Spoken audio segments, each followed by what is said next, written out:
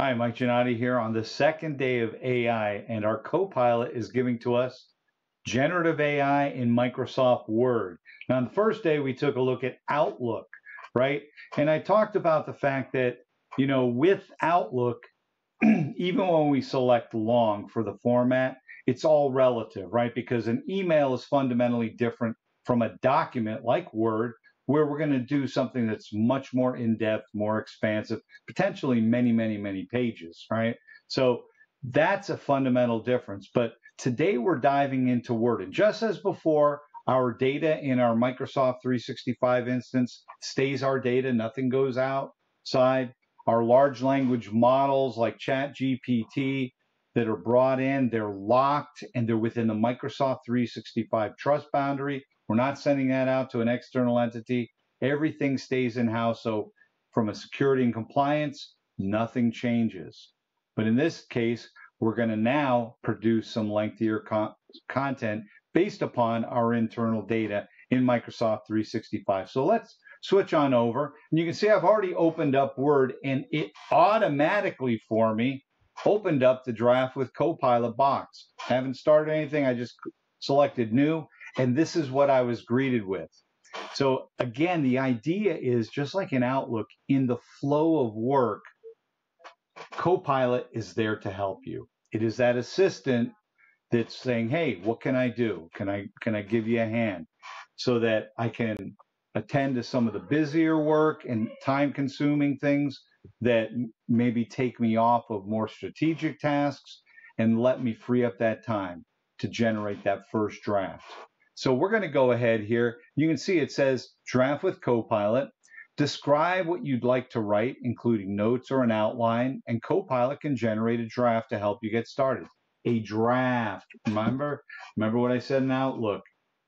When this is done and I save the document, it's not going to say save by Microsoft 365 Copilot. It's going to say save by Michael Giannotti. So just like with the previous one, I want to make sure that it's representative of me.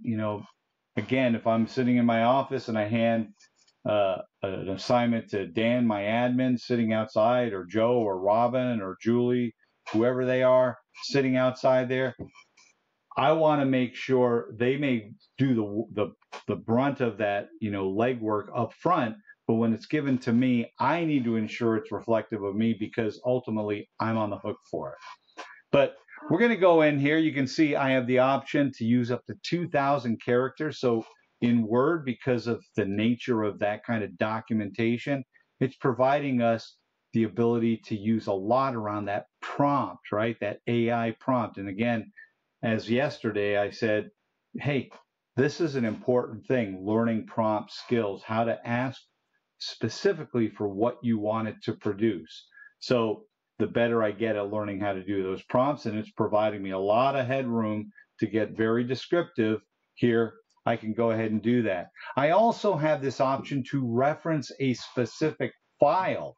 So if there's a file already out there that I want to leverage to produce this document and do it solely off of that's in this document in our Microsoft 365, I can do that.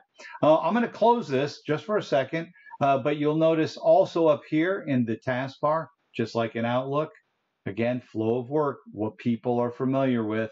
Up in the taskbar, Copilot is right there for me to invoke and start to work with it. But also notice my cursor. I'm going to click back in here.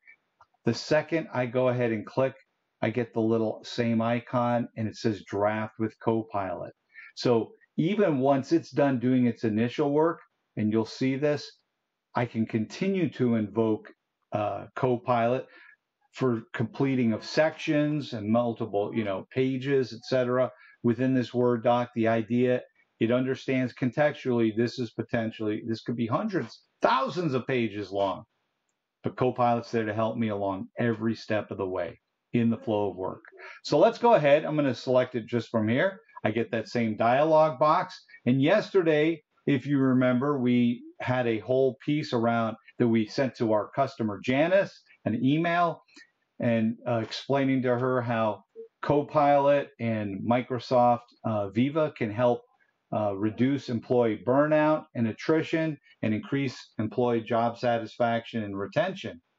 Well, we want to do something similar so we have a comparison between the outputs of the two. So I'm going to go ahead here, and I've already got that written up, and we'll just paste it in. And it says, how can Microsoft 365 Copilot and the Microsoft Viva Suite reduce employee burnout while increasing employee job satisfaction and increasing employee job retention? And that should actually be a question mark. Let's put that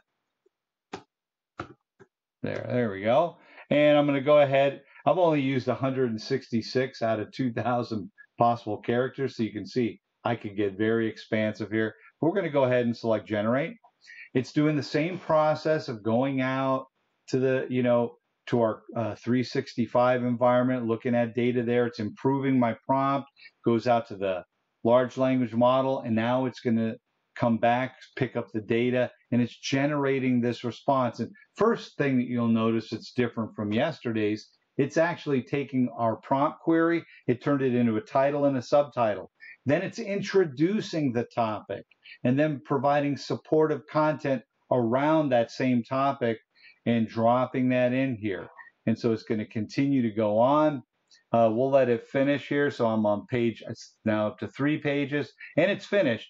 So I'm going to go ahead. You notice I do have some options. I can say, that number one, it does let me know how data can be incorrect, only as good as the data that's there.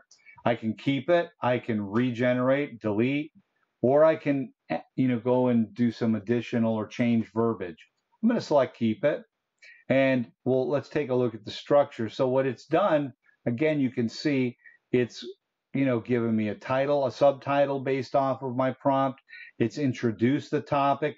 My introduction here is probably longer than the email I sent yesterday, but covering a lot of that same ground. And then it gets into some in-depth. Here it's talking about how 365 Copilot, your personal assistant for writing. Then it goes into the Viva Suite, your platform for employee experience, and how that can, and then it pulls it all together in its conclusion. But like I mentioned, it's always here for me. If I want to start to add additional content and keep going on, I can absolutely do so, because where I put my cursor and click, I get the icon in the flow of work to continue to expand on this. As always, this is a first draft. It's now incumbent on me to review this, to edit, to add to or amplify, whatever the case might be, to make sure it is reflective of me. But you can see how this is taken and it's looked up all this information in our organization, provided it back here based upon what I have access to, right? Didn't pull data from areas I don't have access to. We security trim, just like we do in search. But now it's my document. When I save it, it's subject to all the same compliance rules and regulations, policies that we've set up around data loss protection or data retention, record retention. All that's still there. So nothing changes from a security and compliance standpoint. It is still my document. I'm on the hook for it, but it has saved me a wealth of time of going and searching, looking up information, pouring through it, and then compiling my own. Huge time saver. Huge. Think about this in your organization, leveraging this to create documentation, whether it's for architecture, whether it's around medical, latest medical documentation around sterilization processes and procedures, etc. Whatever the case is, based on your data in Microsoft 365. That's Microsoft 365 Copilot in Word for generating content. Yesterday was generating an Outlook. Tomorrow, we're going to take a look at evaluating content within using Word to evaluate and summarize and pull things back from large data sets of information. So with that, this is Mike Giannotti for the 12 Days of Copilot, bidding you have a great day, take care, and as always, ciao.